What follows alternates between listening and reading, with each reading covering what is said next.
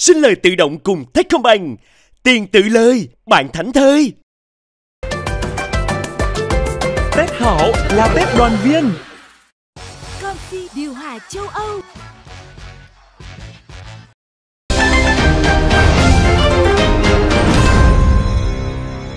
Không biết là tình duyên hiện tại của em như thế nào? Nó có nở hoa chưa? Dạ, vừa rồi là sân khấu live đầu tiên của các khúc mà em trở lại vào mùa Valentine 2024 này. Đi chùa cầu duyên thì không giấu gì anh. Cái idea mà em đưa cho anh Hưng đầu tiên là để truyền một cái nguồn năng lượng tình yêu đến tất cả quý vị khán giả. Và tiếp theo nó như là một cái lời để động viên mình là sau khi mình đi chùa cầu duyên xong thì chắc chắn là sẽ tìm được ý chung nhân.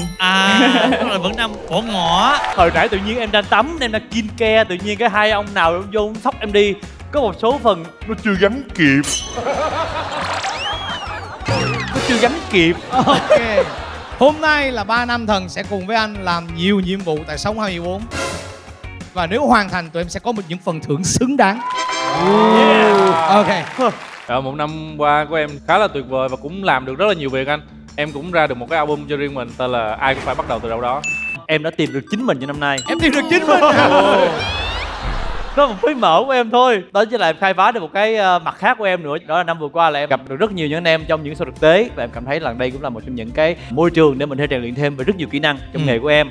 Với lại là so với các bạn em thấy mỗi người như là Tú nè rồi Hiếu nè, cứ mỗi ngày cứ tập luyện ra sản phẩm mới làm cho em có động lực để mà mình có thể rèn luyện nhiều hơn để năm sau mình comeback trở lại. Comeback nha. Dạ.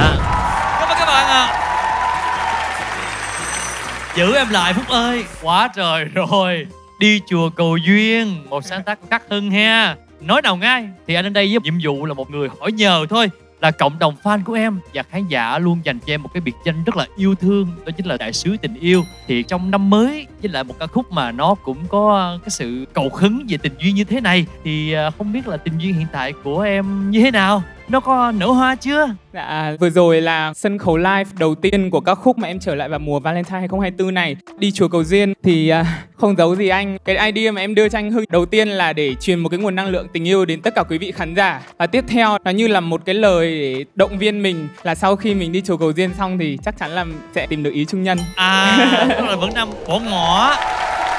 Dạ vâng, tại vì em xem được cái clip anh bảo rằng là khi mà tôi đi chùa cầu duyên xong rồi 2 tháng sau rồi tôi có bồ và tôi yêu đến bây giờ là cũng được khoảng 3 tháng rồi. Wow. Tức là cũng chăm chỉ đi chùa để cầu duyên. Dạ, cũng một phần như thế và hy vọng là mình sẽ sớm có tình duyên. Nãy giờ anh thấy là em có một cái động tác rất là bắt trend nha. Coi ứng đúng không? Dạ.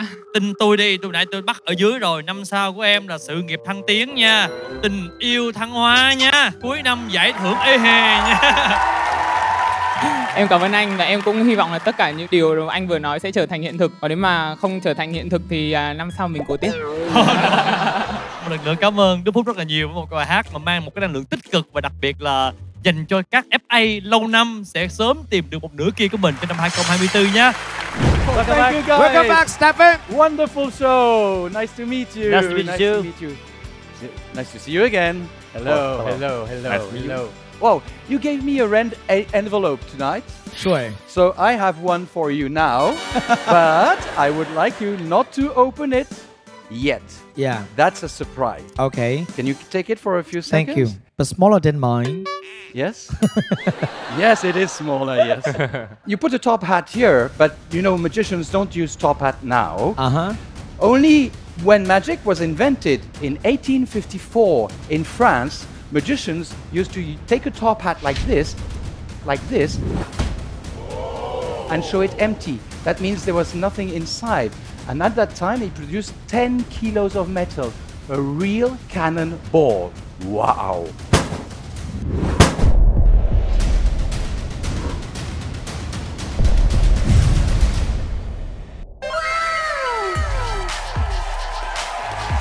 But the audience was fascinated by another miracle, the second view. Oof. He could go right into the eyes of a member of an audience and guess her most secret thoughts. What are you thinking of? A rabbit? Yes. Here I have 52 cards. A dragon, maybe. Mm-hmm. You're thinking of a dragon. What's your name? My name is Huy. Hui. Yeah. Hui. Okay. I would like you to choose with these 52 cards, all different. Just say stop whenever you want. Just say stop. Stop. Stop. This will be your card. I don't want to know it. Stefan. Oh yeah. Thank you for knowing my Could name. you do the same? Look at any of these cards. Just look at any of this. Okay. Any. Okay? Okay, I gotcha. You remember that card? Okay, I remember. Okay, I would like you to do the same. And what's your name? My name is Anh Tú. Antu. Okay? Look at Okay. any of these cards. I don't want to watch.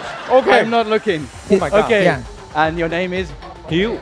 Hugh. My turn. Yes. You think of one card. I don't want to see. I don't want to see. Remember? Okay. Thank you. So now you have a card in mind. You have a card in mind. You have a card in mind. Put it in your pocket. I don't want to see it. Put it in your pocket. Anh Huy run rẩy quá. Em ơi, bài chứ không phải tiền em. I will try to connect with each of you. If I will name 3 cards. If you hear the name of your card, you sit down. Okay? Okay. I can see a red 3 of diamonds, black 6 of spades, and the king of hearts.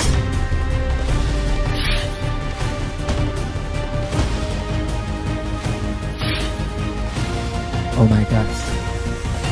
My God. Là 3 à đúng không? Ngồi xuống đi, tôi với bà cùng một lá. Một lá đúng không? Wow. Chưa tới em hả? But you. trời. Huy. I don't know what your card is. But you. Yeah. You have one card. So maybe the secret is in your glass. For the first time, what was the name of your card? Yeah. What was it? Tell me. The first name? Yeah, wait, what is the name of the card? 4 of red? 4 red. 4 red. Yeah. Okay, watch carefully. Remember, 10 kilos of metal. The 4 red. 4 red. This is your glass. And this is real ice.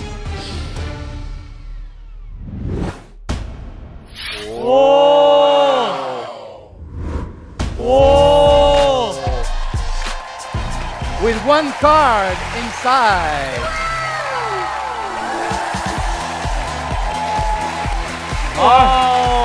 Oh my goodness. Wow, take it in your. Ồ, đúng là con 4 đỏ thiệt nha. Mà 4 rô, này 4 rô, 4 rô. I Yeah, leave đúng it for you as a souvenir. Wow. Thank you. Stefan. Thank you. You can sit. Oh yeah, we can sit. Tưởng bị phạt, Ngồi xuống mấy em. Now we're going to talk about the envelope you have here. Yes. I'm wondering what inside. In the audience, you all have little envelopes. It's the same. Don't open them yet. With 3 newspapers, all different from Vietnam. So, just Hugh, you will be the first one. Pick any of these newspapers. Any? Any. Okay, this one. Okay. Thank you. And you, please, the second one. Can I have it? Can you just name me a number, small number, between 1 and 10? 5. 5. That's Yeah. a very good number. 1, 2, 3, 4, 5. Now I have a pair, thousands of words, all different. You can see. Okay. Okay, we take the longest column because now we're going to reduce. We're going to reduce the words up to like 400 words. Okay. So how many words are there now chosen? You said 5. We never met before. Uh-huh. You choose this newspaper, not another one. Mm-hmm. And we never met before. Yeah. So with the win, I will try to ask you, just say stop on any of these words. Any of these words. Just say Stop. just there. Yeah. Okay. Take the little piece of paper. Take it. Okay. The first word, don't show anybody. Dạ rồi. Yes, the first word, can you write it there on the paper? Dạ rồi. And now, for the first time, this is your present. Okay. It's your turn, Mm-hmm. Trung Tan, Mm-hmm. to open the envelope. Yeah. I'm wondering what the word is.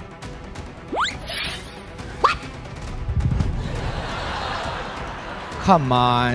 Look at it. 1, 2, 3 nha. Dạ. 1. So. No. Yes, first you. First hả? What is the word? Independence. And what is the word you chose?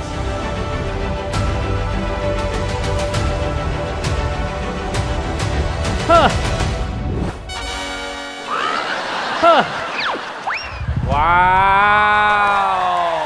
Independence here is the first word you chose. And on your tables, can you open all the envelopes? Open them now. Show the cameras. Independence. That's impossible, and it's amazing. Thank you. Thank you, my friend. Thank you. So nice to see you again. Wonderful performance. I love Vietnam. Well Thank done, you. mate. Stefan, wait. Okay. You have the letter for me, Yes. and I got the present for you, and